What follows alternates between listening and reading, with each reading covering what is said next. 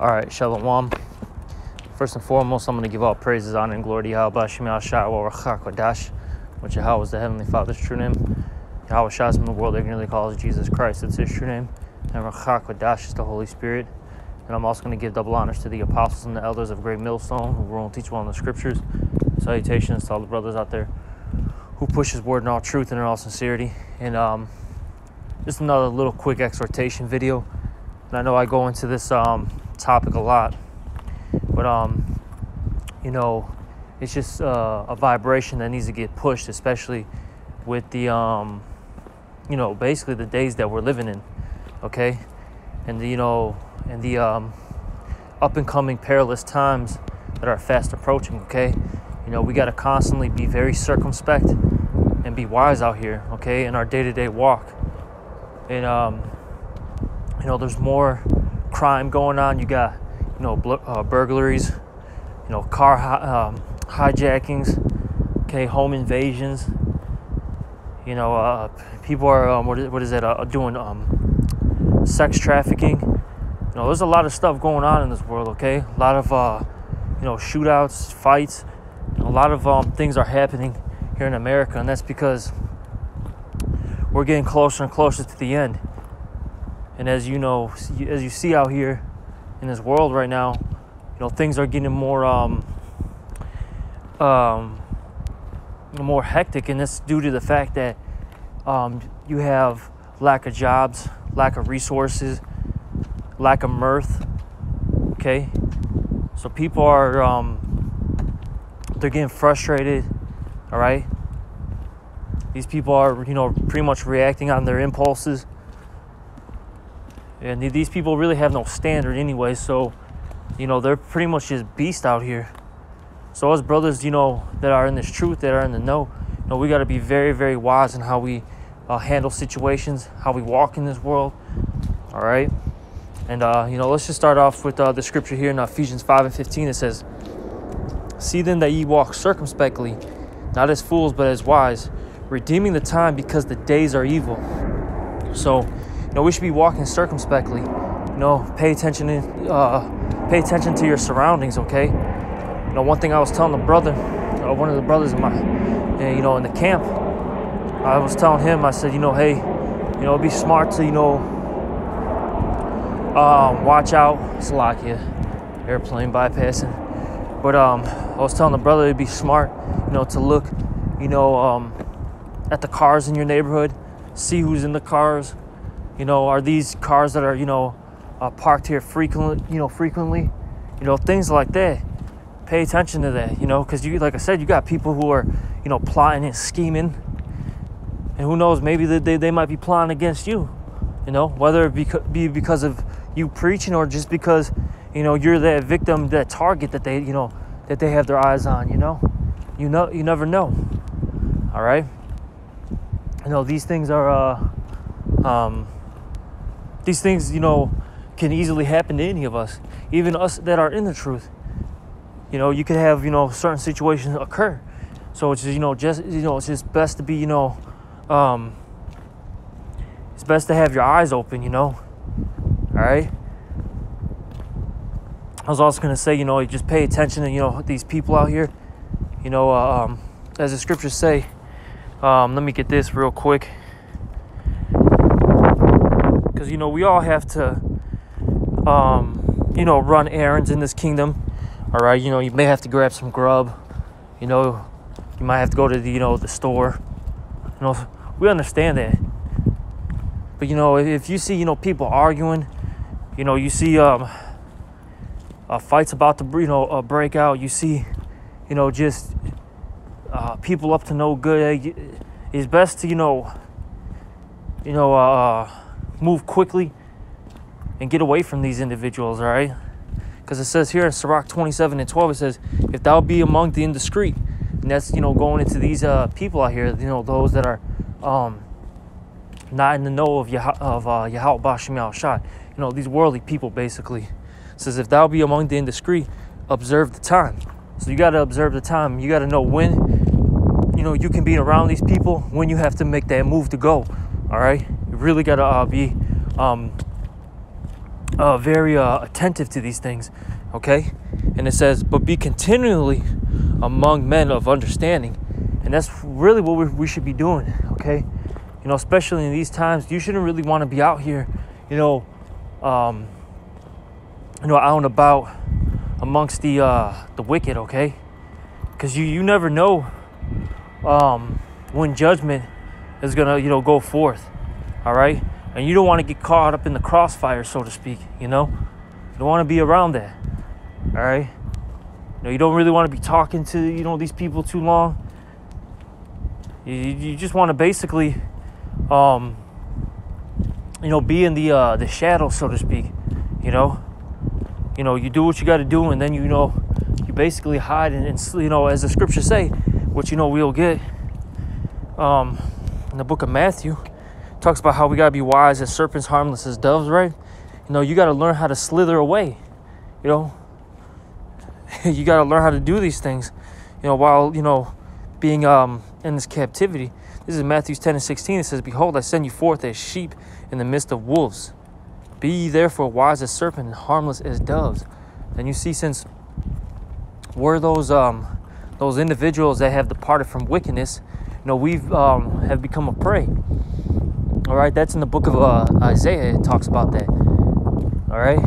With that being said, we have to, as the scriptures say actually right here, we have to be wise as serpents and harmless as doves.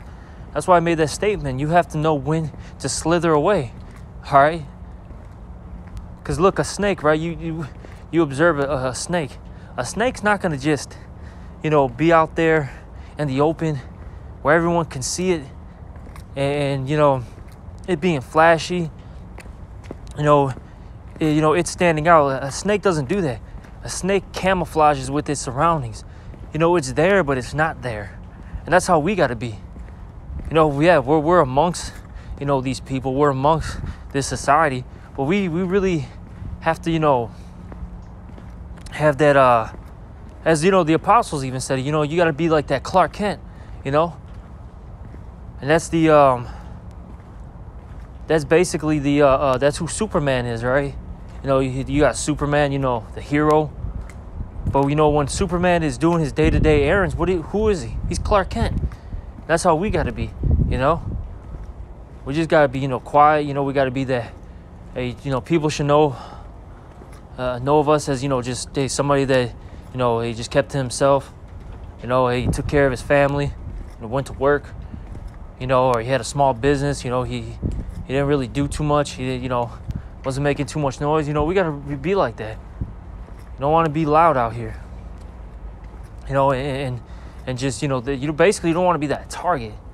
All right. That's something that, we got to remember. Because look, this place, man, hey, man, these evils are growing, man, as we speak. There's a lot of, situations going down as we, as I'm making this lesson, or as you're listening to it. A lot of things are going on, and it's only going to get uglier and uglier out here. It talks about that I think it says the evil shall grow. Let me get this. Yep. Oh yeah, this is a good scripture for this. This is 2nd Ezra 16, and man, this whole chapter is heavy. But we'll just get to the point. This is 2nd Ezra 16 and 21. Behold, victuals shall be so good cheap upon earth that they shall think themselves to be in a good case. And that's pretty much going into these goods. You have a lot of buy one get one free. 50% off, 60% off. People think that they're getting deals, but in reality, that's a terrible thing. If you know anything about business, when you see a stores giving out sales, it's either two things. One, they're trying to get rid of that particular product so they can stock new items in, or they're trying to get rid of everything because they're going out of business, and that's called liquidation.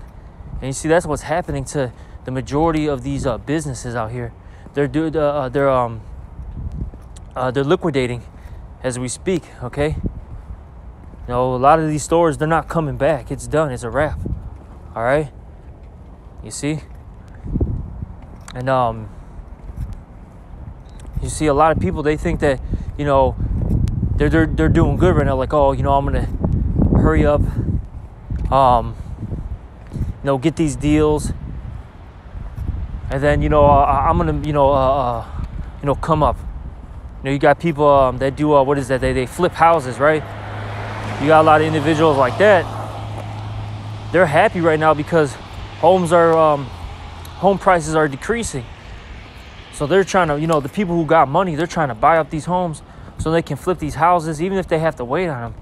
They think they're going to get a return at some point. But see, these people don't understand that we're going through a new phase, all right? The elites are about to, crash this whole system, and that whole, that new system is going to be put into place, all right? Which is that, that digital currency.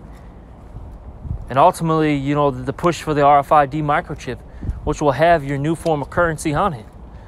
That's the time that we're living in, all right? We're getting to the point where that major crash is about to happen.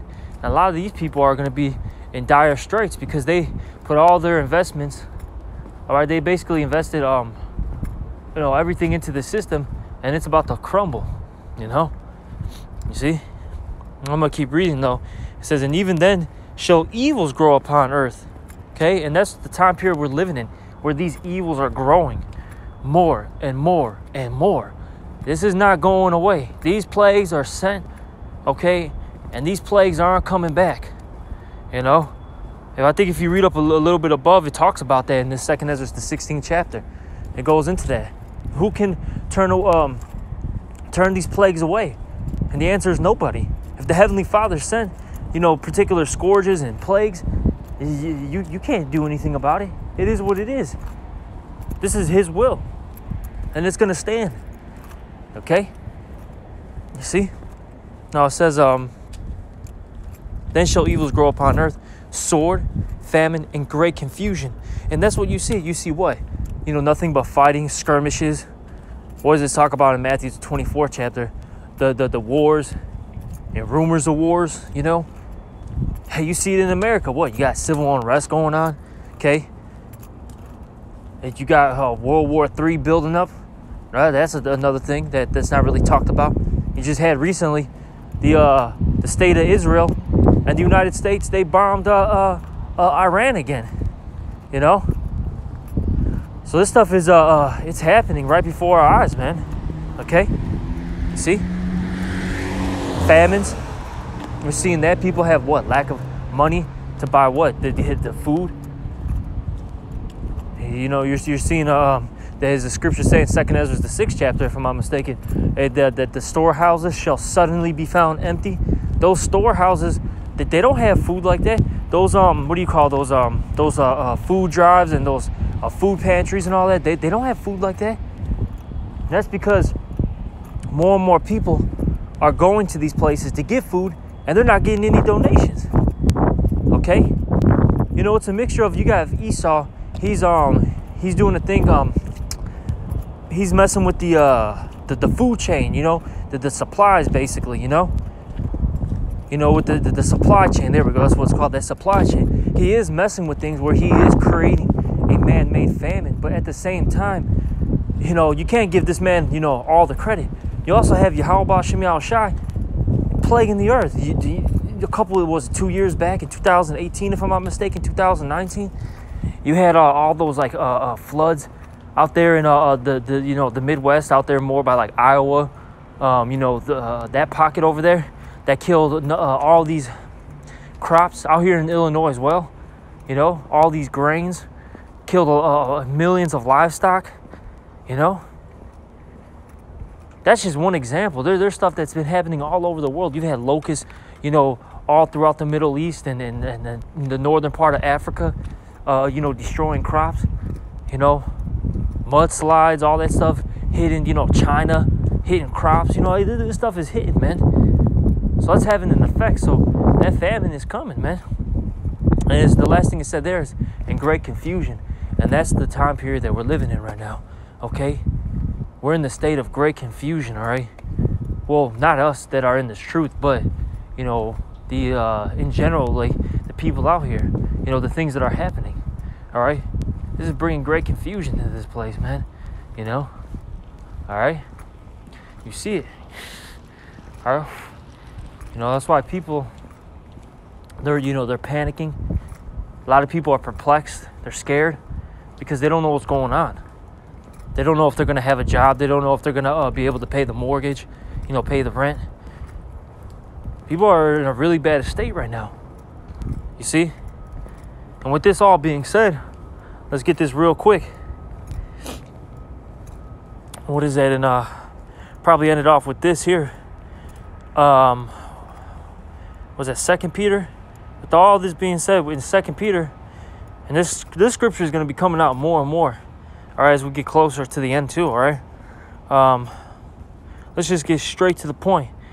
In 2 Peter 3:11, it says, seeing then that all these things shall be dissolved, one manner is a person ought ye to be in all holy conversation and godliness. All right? So since we know all these plagues are coming, all these evils upon the earth, all right, and ultimately that, you know, that great destruction that's about to happen, okay? What manner of person ought we to be? How should we conduct, because it talks about that holy conversation and godliness, right? That conversation goes into your conduct, okay? So what kind of conduct should you have right now? You know, how should be Salakia? Got that another plane bypassing, but you know, how should you be you know, living your life? How should you be maneuvering in this place? You know, and the answer to that is that we got to behave ourselves wisely in all our ways, as King David did. You know, that's in the book of I think 1 Samuel, right? You can look that up yourself. It talks about how King David behaved himself wisely. Okay, and that's how we should be. You know, we should be behaving ourselves wisely in this kingdom. We shouldn't be, you know, out here acting a fool. We shouldn't be, you know, too flashy. We shouldn't really be loud. When I say loud, I'm not just saying by, like, you know, as in volume. I'm saying just loud, like bringing that attention to yourself, you know? All right? You know, we really got to walk, you know, with that wisdom, and we really have to, you know, apply scriptures. You know, we really got to just kind of, you know, like I said earlier, we just got to, you know, be in the midst of these people. You know, you don't really want to be, you know, completely away from everybody, so to speak. But you don't want to be too close, you know, to everybody. You know, you just want to be, you know, just close enough where you don't look odd. Like, you know, basically that's the best way to put it. So you don't look odd. You know, you may talk about what, you know, the basketball game. You may talk about, you know, video game. You know, maybe you might just, you know, say a thing or two about, you know, the political events that are happening. You know, but that's really about it. You don't really, like, you know, get into it, you know, with these people. You don't talk too much. All right. But, you know, that's pretty much it, you know. And, you know, probably be making more of these as time, you know, goes by. It's just, you know, this is the spirit right now. You know, the Lord wants us to get ourselves in order. All right. Hey, the scriptures talk about set thy house in order. That's in 2 Ezra, the 14th chapter. I think the 13th verse, set thy house in order. So we got to get ourselves, you know, on point.